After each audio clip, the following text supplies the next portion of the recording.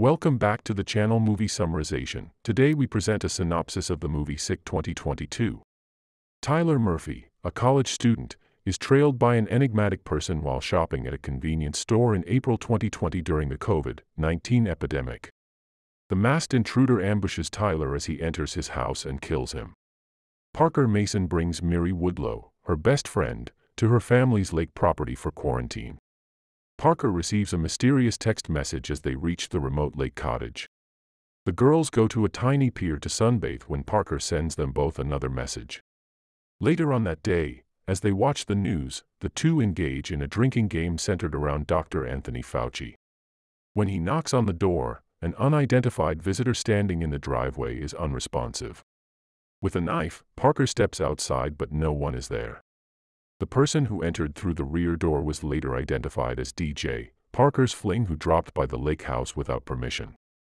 The three decide to go to bed after smoking marijuana and dancing in the evening.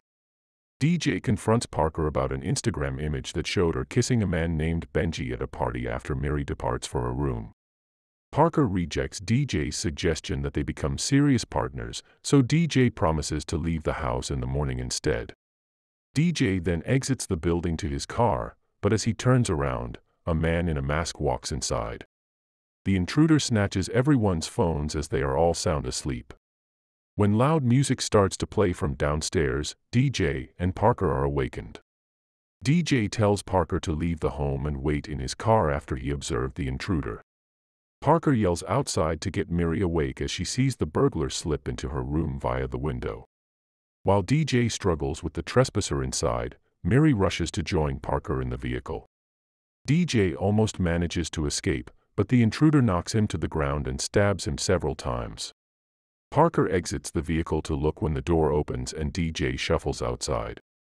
She quickly notices that DJ's feet are not on the ground and that the invader is holding DJ up by piercing his back with a tapestry banner. After killing DJ, he pursues the girls in the car as they flee. The automobile becomes stuck, and they are pursued by the invader. Parker and Miri try to reach the roof, but Miri is knocked to the ground. Running to the kitchen, Parker tackles the intruder. Then another intruder comes in, horrified to discover their companion hurt and perhaps dead. Miri is discovered outside by Parker, who orders her to pretend to be dead despite having a broken leg. The second invader chases Parker toward the water after concluding that Miri is dead.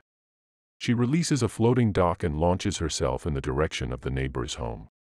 The intruder emerges from the water in the middle of the lake, stabbing Parker and forcing her to swim the remaining distance.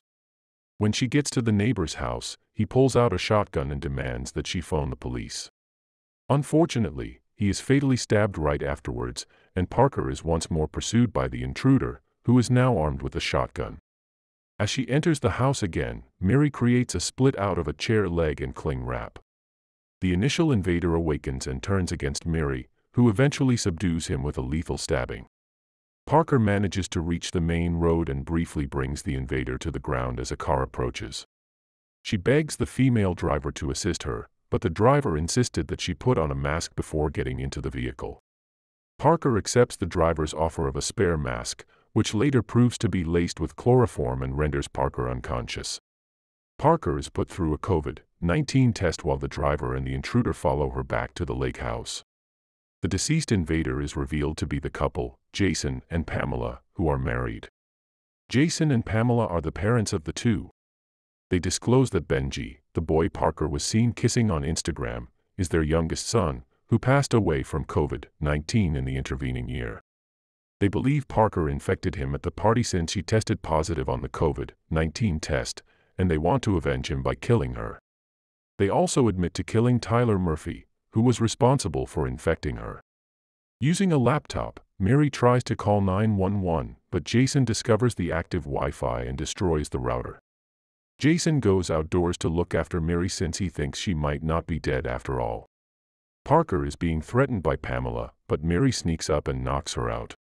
After Jason gives them pursuit around the house, the two defenestrate her and shove him over a landing so he can be impaled on antlers.